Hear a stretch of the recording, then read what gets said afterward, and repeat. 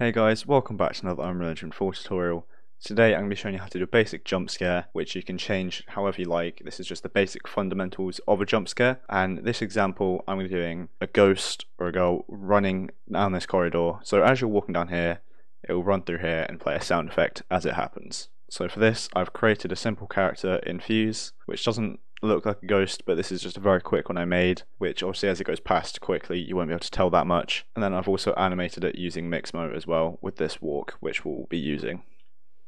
And then I've also just, like I say, created this little corridor here just in the third person example map. So I've put a roof on it all and then these walls here, like so. So without further ado, let's get right into it. So first we're going to obviously import our character and the animation. So I'll make a new folder here, so I'll right click, new folder, I'm just going to call this Ghost, or Jumpscare, or whatever you like. So let's open that up, and then let's drag and drop our character in here first of all. So drag and drop the character in. You want to import the skeletal mesh, and leave this all like that, and import all, and you can close this, and once again I'm just going to organise this a bit more, so move all the materials and textures into a separate folder, so we just have the skeletal mesh and everything else that we need. So once you've imported that and got it all organised how you want, we'll then import the animation.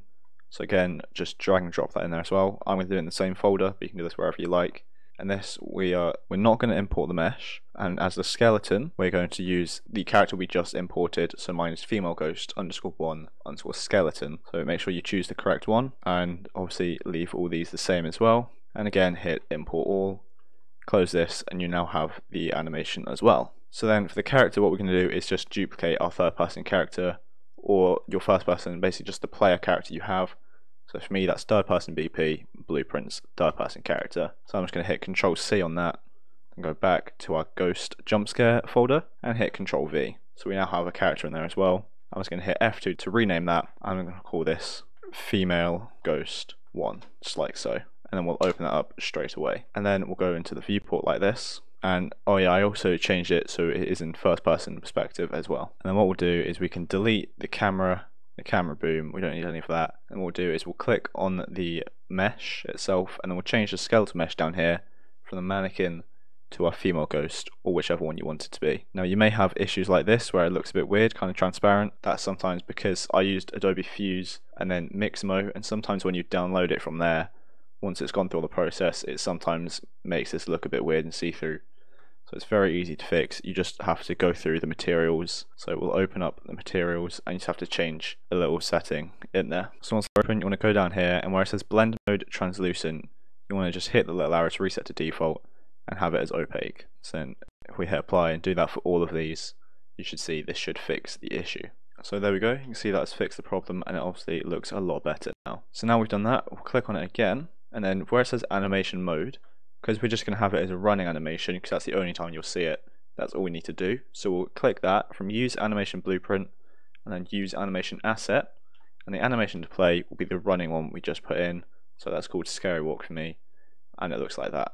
So obviously not too great, this is just again a free quick one I got off Mixmo, but it will get the job done. So let's hit compile, and now we can minimize this. So let's import the jump scare sound effect, and I'm just going to put this again in the same folder as this is all for the same one jump scare. So again, just drag and drop that in there. And I haven't done this properly because you need to make sure that it is a .wav 16-bit file. So let me just delete that and change that now. So let's try that again. There we go, now this works. So it's a .wav 16-bit file. So if I just test this out by hitting play, sounds something like that, which again is obviously just a classic jump scare sound effect. So this is going to be triggered by a box collision, so it'll be when the character walks over a box collision in a certain area, this jump scare will play. So let's get that. So in the top left, just search box trigger, like so, and we'll just drag and drop that into the level here, and then we'll decide where we want it. I'm going to put it back around about here, so you're not too close, you're not too far away, and then I'll scale it up to the size I want it to be. So this is where the player walks through, this is where it's going to trigger. So you need to make sure it's big enough for the player to actually be able to interact with it, but not too big that you might get it out of bounds.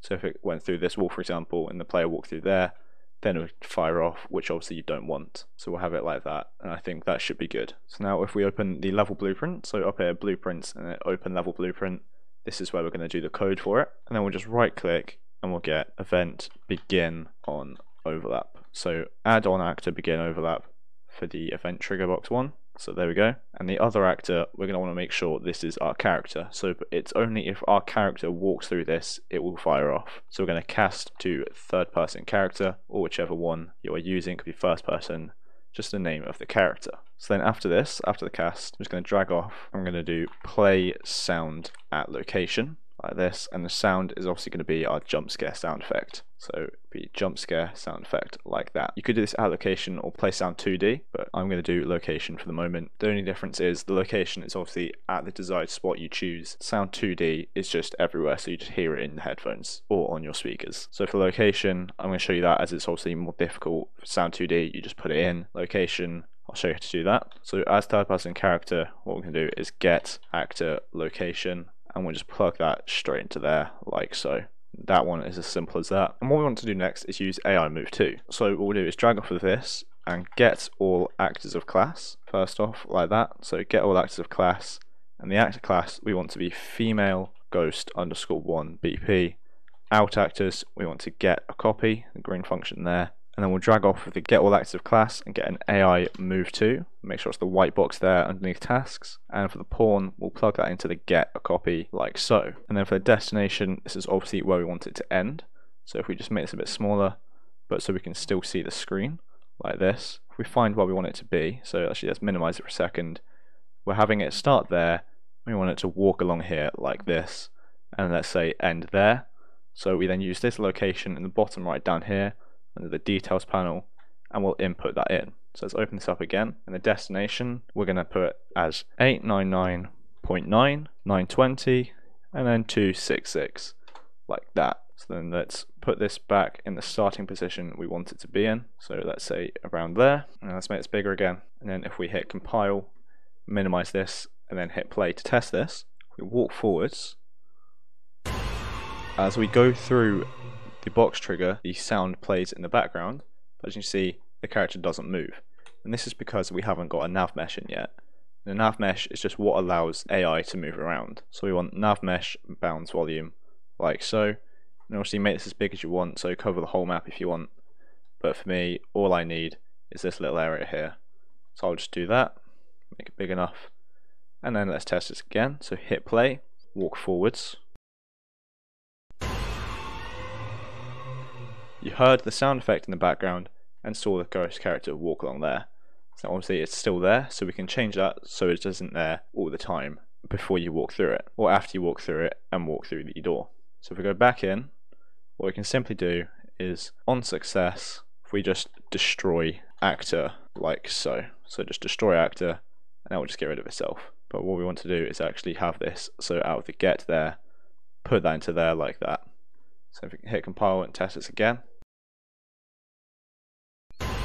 we have the sound effect, it then moves along the screen and it has disappeared, so when you walk around the corner it isn't there anymore. So I'll show you that again as it works perfectly. So we walk forwards through this trigger box, place the sound effect, and the ghost walks in front of us like that. So I think that'll be it for this video. We've done everything we wanted to do and it works perfectly. We've got it so the character can walk forwards through a box trigger, it plays a sound effect, and then a ghost walks in front of the player and works as a jump scare. Like so. So thank you so much for watching. I hope you enjoyed and I hope you found it helpful. And if you did, make sure to like and subscribe down below. It helps me out a lot. So thank you again so much for watching, and I'll see you in the next one.